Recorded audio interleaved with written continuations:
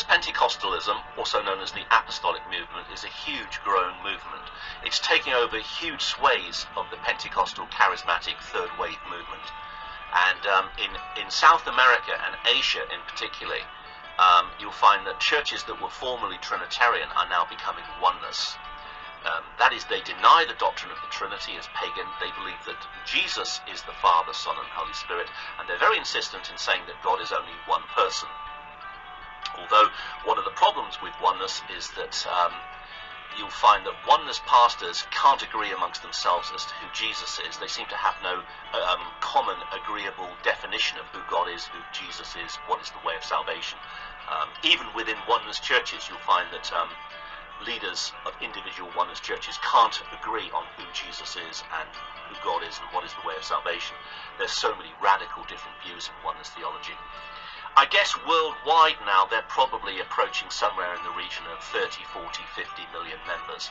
But what I find frightening is that here in Plymouth, where I live, I can't speak about America, Canada, Brazil. I can't speak about the churches in those countries. I've never been there. But here in Plymouth, I can assure you, I can take you to a great number of evangelical churches here, which are supposedly Trinitarian. But in actual fact, they teach oneness. Plymouth Christian Centre is an Elim Pentecostal church, and I was told there 2 years ago that Jesus is the Father, the Son, and the Holy Spirit. I made a complaint, and they threatened to throw me off the Alpha course. I then spoke to the head of the Alpha course next week. I said I didn't like the modalism, the oneness that was taught to me, that Jesus was the Father, Son, and the Holy Spirit. The head of the course told me I was wrong. The Trinity is true, but the Trinity is that Jesus is the Father, Son, and Holy Spirit. I was told to shut up. I wrote to the pastor twice. He didn't even reply. I then wrote to the head of the denomination worldwide, a man called John Glass, the head of the Elim Pentecostal Church. He said he'd look into it and get back to me, and he never did. So the problem we have is that oneness is taking over so-called Trinitarian churches. It's almost like vampirism. You know, you get bitten by Dracula, you get turned into a vampire yourself. You can go to these evangelical churches and you visit again 5 or 6 years later, and now they're all oneness. They believe that Jesus is the Father, Son, and Holy Spirit. Although at the same time, very strangely, some of these people will also teach tritheism, that God is three spirits, there's three thrones in heaven, God is three beings, etc. It's a crazy belief, evangelical Christianity. Absolutely insane. Anyway, here is my argument. Firstly, the creator of the universe is Yahweh God, who creates, quote, all alone and, quote, by myself. Isaiah 44:24. So let's be clear about this. The creator is Yahweh God. There are no angels who help Yahweh God in his creation. The Jehovah's Witness claim that the Archangel Michael helped Jehovah to create is ridiculous, because Yahweh God creates Isaiah 44:24 all alone and by myself. Okay, now here's my million-dollar question for Oneness Pentecostals. If I had $1 million question, if I had $1 million, I would pay you $1 million if any Oneness Pentecostal can answer this question for me in text. If God is one single person called Jesus, then how could this one single person who is called Jesus do two totally different, contradictory things with regard to the creation? Let me read 1 Corinthians chapter 8, verse 6. The context is a contrast between idols and the true God. And at 1 Corinthians 8:6, we find that the Shema of Deuteronomy 6:4 is quoted in the New Testament, and the Shema, Hear, O Israel, the Lord our God is one Lord, it is applied to the Father and the Son, because the Father and the Son are used here in contrast to the so-called gods, that is the idols, the false gods of verses 1 to 5. Okay? 1 Corinthians chapter 8, verse 6. Yet for us there is only one God the Father, of whom are all things, and we for him, and one Lord Jesus Christ, through whom are all things, and through whom we live. We have two Greek prepositions here, ek, which means out of, and dai, which is the genitive. There's a linguistic possession. If I said the camera of Robert, okay, this camera is a linguistic genitive. It's the camera of Robert. It belongs to me. Doesn't mean it is me, okay, it means it's my property.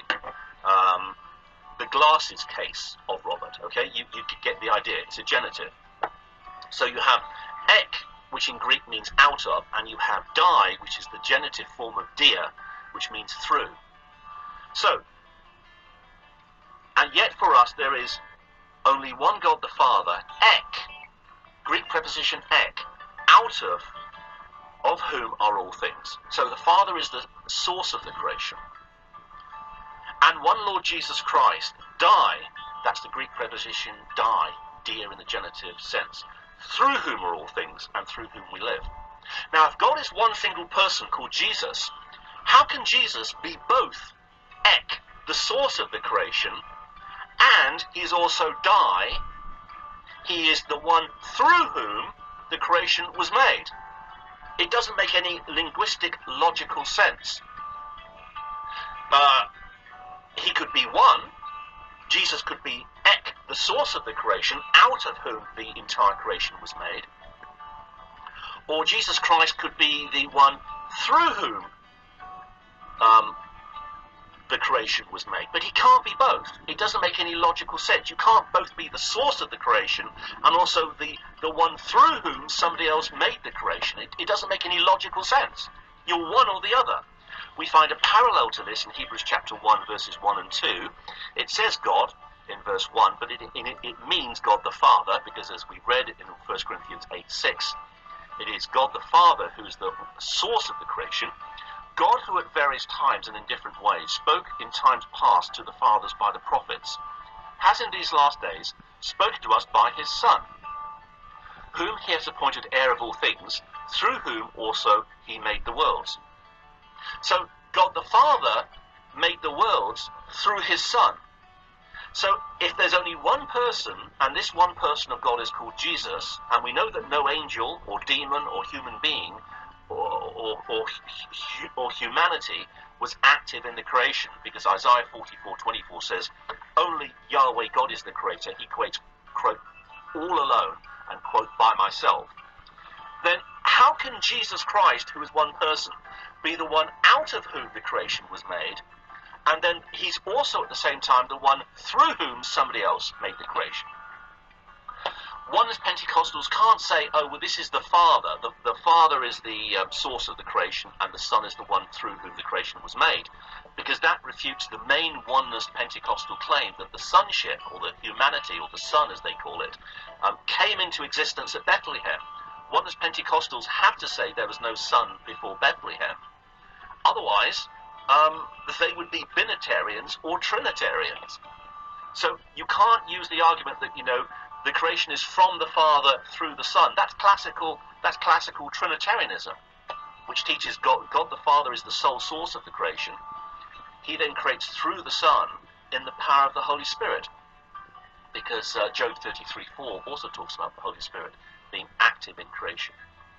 So they can't give that argument. What Oneness Pentecostals tend to do is they tend to use a straw man argument of misrepresenting the Trinity, misrepresenting the Creed, as if Trinitarians believe that there's three separate creators. God the Father is the source of the creation, the Son in Trinitarian theology is the source of the creation, and the Holy Spirit is a third separate God, separate Spirit, a separate source of the creation. Well, Trinitarians, educated Trinitarians, don't believe that. I know that Pastor Billy Bob Joe, and there are millions of Pastor Billy Bob Joes across the world, they teach anything as the Trinity, because it seems that Trinitarians just make it up as they go along today. But the Trinitarianism of the creeds, the Athanasian Creed, 39 Articles of the Church of England, the Westminster Confession of Faith, does not teach that. It doesn't teach that God is three separate spirits. It doesn't teach that God is there's three separate sources of the creation. It doesn't teach there's three separate thrones in heaven.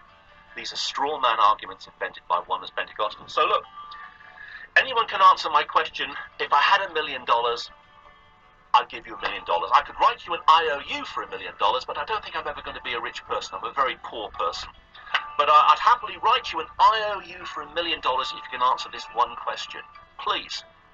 If God is one person called Jesus, Mr. Oneness Pentecostal, whether you're a Oneness Pentecostal in the UPCI, United Pentecostal Church International, whether you're a Oneness Pentecostal in Bible Way, or the Pentecostal Assemblies of the world, or whether you're a Oneness Pentecostal who calls himself a Trinitarian, but you go to an Elim church, a Baptist Union church, and believe me, there's many modalists in the Baptist Union here in the UK. It's a disgraceful, demonic, wicked organisation, the Baptist Union of Great Britain and Northern Ireland. Just answer this one question for me.